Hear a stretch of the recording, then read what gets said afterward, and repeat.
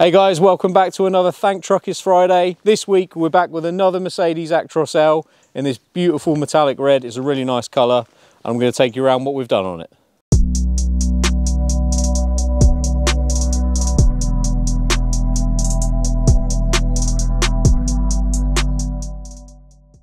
Okay, so this truck, we've fitted a light bar on the roof, as I'm sure you can see. It's got the DL245 LED auto lamps, full LED spotlights. They have that lovely DRL through the middle, or side light through the middle.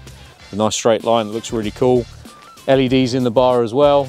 And those, so back to those LED spotlights, they're really bright. So when you flash the high beam, you don't need any more than 6, trust me. To be fair, you get away with 4. It's loads of light, loads and loads of light. And we also have our chassis side skirts for the 6x2. We've got them colour matched in this lovely metallic red. This is a really nice colour. This is actually, a bit of background knowledge, this is the metallic version of the Actros 5 launch colour. When Mercedes launched it, I don't know if you remember seeing some of those images, but it was like a matte red. This is the metallic version. This is nice. Probably not coming off on camera very well, but it is a great colour. So yeah, side skirts, and then obviously a full TreadSafe platform on the back. Those with the eagle eyes will have noticed it doesn't have the safety decals down the side of it. That's because this customer didn't want them, which is absolutely fine. They're an extra if you want them, it's no problem. And that's because this is probably going to be a show truck anyway, so a high-vis decal probably wouldn't have gone with the aesthetics of what the operator wanted. No problem at all.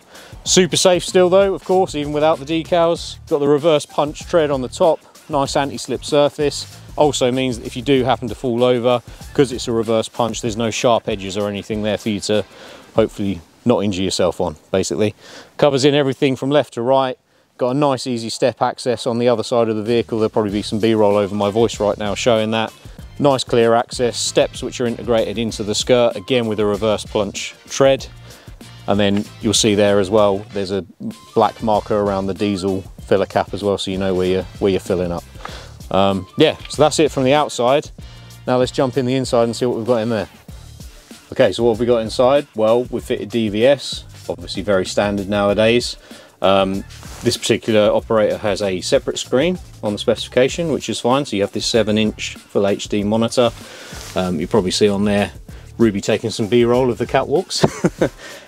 We can also do an integration as well, which we do on a lot of the Mercedes vehicles, or the Actros in particular, I should say, where we can remove the second screen and put everything through the infotainment screen if you so wish. But you know, it's all down to preference what different operators want.